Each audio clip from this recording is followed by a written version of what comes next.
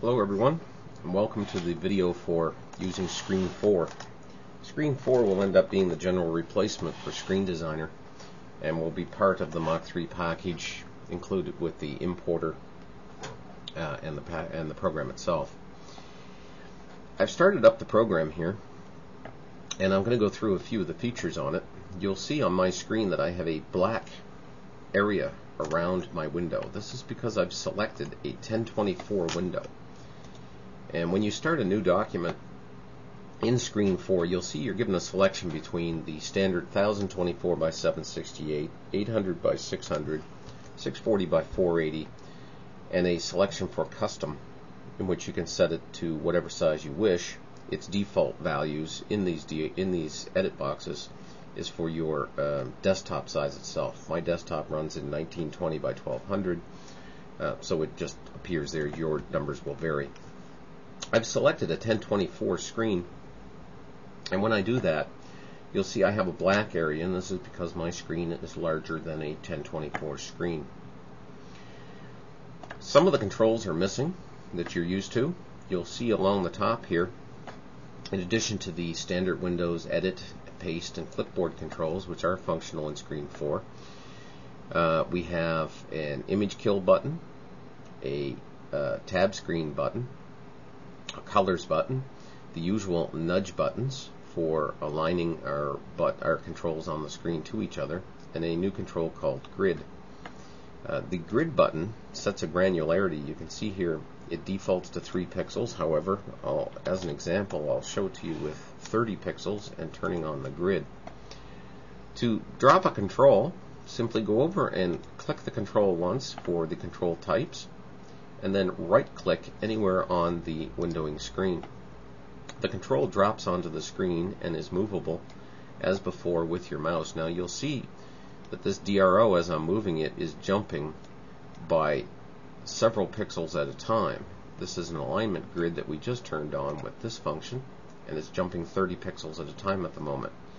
And this allows us to have a much easier time if we were to drop more DROs on the screen to line them up. As you can see, I can very quickly line them up exactly, and they are evenly spaced because of this 30 pixel jump.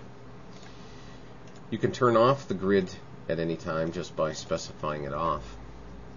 You'll notice there are no screen selection buttons or screen number buttons in Screen4. Screen4 requires you to have screen selection buttons on screen if you want to switch screens. Otherwise, you are simply locked to the one screen that you have. Let's show you an example of that. We're going to click buttons, and I'm going to put a button on the screen, which, if we double click it, we'll get our control setup screen. This dialog is the same for all controls.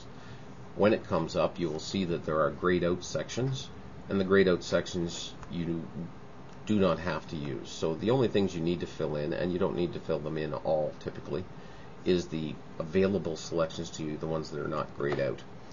As we can see, this button it defaults to a system function, but it's empty because you haven't selected one yet. By clicking the drop down arrow, we can click any of the usual functions from Mach 3, or go to the bottom and select OEM code.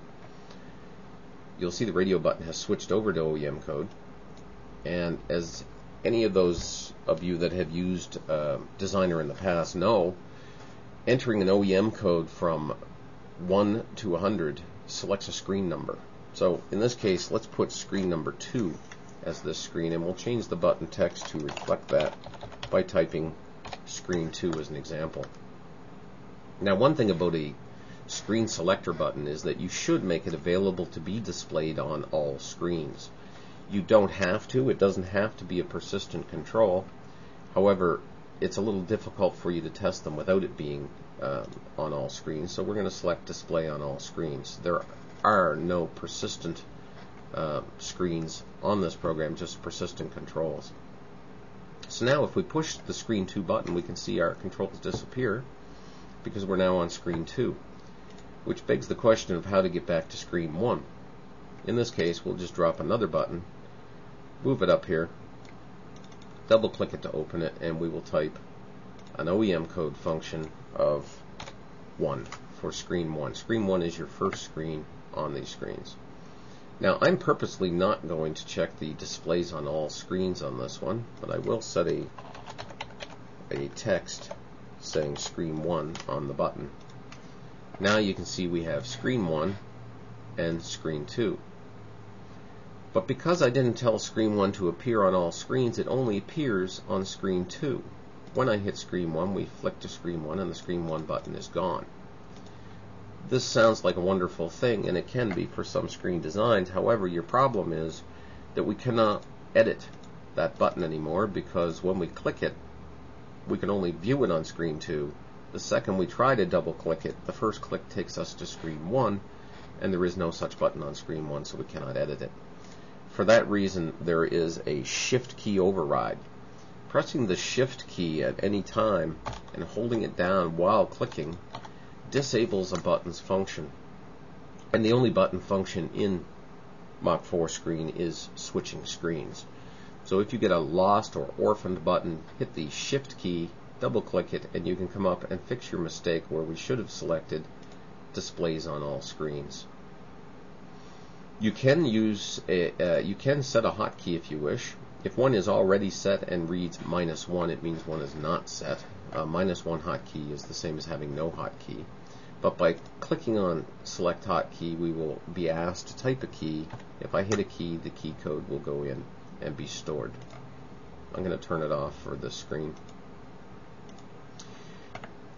Now that we've seen how to create screens in BASIC, here we've created Screen 1 with 4 DROs, and Screen 2 has nothing on it, but if I was to put some objects on the screen, Screen 2 has those, Screen 1 has the other objects. So you can see how a Mach 3 screen comes together. Now that we've seen the basic operation, let's load Mach 3's screen set.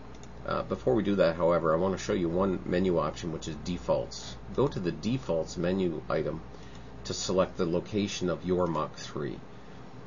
This is important if you haven't located it in the standard Mach 3 folder, because it needs to know where to find bitmaps and such. The most important part of a new screen designer is the ability to load old screens. So you'll notice there are very few new features in this program. One of them is that you must set the default location of Mach 3. So we've done that. Let's open up a screen set with Open. You can see that on my computer it has defaulted to Mach 3. I'm going to pick a screen set, the standard one. I'm not going to. Alright, so we've loaded a 1024 screen set from the Mach 3 folder. You can see this is the standard screens. In order to select between various screens, you can click on the screen selection buttons, which are part of the screen sets themselves. In the past, it was difficult with bitmaps to select objects. You can see, for example, if I click the error bar here, nothing appears to be happening, or the profile bar. It's because the bitmap is hiding it. This has been a problem in the past. So we have an image kill button. And when we select image kill, the bitmap disappears. And I can now select various objects. Any object which is displayed on all screens will not show you framing rectangles and will not allow you to move it. In order to move what used to be a persistent object, such as this file name box, we would have to turn off displays on all screens, at which time we can select it and move it, and then turn back on the displays on all screens, which makes it again non-selectable. This is so you don't accidentally move an object which belongs to all the screens at once. However, other objects such as this G-code button, you can see frames when we click it, and we're free to move it. You can turn the bitmaps on and off to see how things are matching up very quickly just by toggling the button. This gives you easy access to setting an object in relation to a bitmap. For example, the reference all home, you can see I'm beginning to hit the edge of the G-code window, so I would want to move it back over. And this can be hard to do with some areas when you have bitmaps on the screen. Another button we have here is the tab button, which takes us to our tab screen. It removes the objects which normally display on all windows. The tab window is considered to be special, and in order to give you easy access to edit it, all those objects are removed. Here you can see on this area of my screen we have some orphaned objects from the screen creation process, which normally do not show up on your system, but nonetheless they do exist. The black areas here I use as a scratch pad when I'm designing a screen. We also have a colors window. First of all, hitting the tab button will take you back to the screen you were on. We have a colors window which allows you to set the colors of the objects which you could set in the old screen designer. Since it's a G-code background, we can simply select a new color and say OK, and we have a very ugly yellow window. The object nudgers, if I go to my settings screen, I'll display those for you. Sometimes you want to line up objects, so by holding the control key down on your keyboard you can select more than one object at once, and hitting one of the alignment tools will put things into alignment. Telling them to evenly spread should spread them evenly throughout their range. The vertical spread object has a bug at the moment which moves things around, which I'll be fixing up shortly. Select all three objects and you can move them at once to line up. The edit box with copy and paste and cut are all functional, as is the delete key on your keyboard. If you select an object, you can hit the delete key and that object will go away. Well, that's pretty much all that you need to know about Screen4 and its differences from the old screen designer. You should be able to do pretty much anything with it that you could do in the old screen designer, with the exception of editing a script, and again that will appear in the next version of Mach 3, editing on the fly from your loaded screen. The panels button here at the bottom is not yet used. It's for future use, and I'll be adding more control types and graphics gadgets and gizmos and whiz-bangs for you over time. But at the moment you're limited to your normal selections. This screen designer should just be somewhat easier to use than what you're used to, and hopefully will allow you to do things more happily without getting upset at it, such as I have in the past. The old screen designer was written very early on. It was necessary for me to write it before I could write Mach 2, and as a result it has not been updated in quite some time.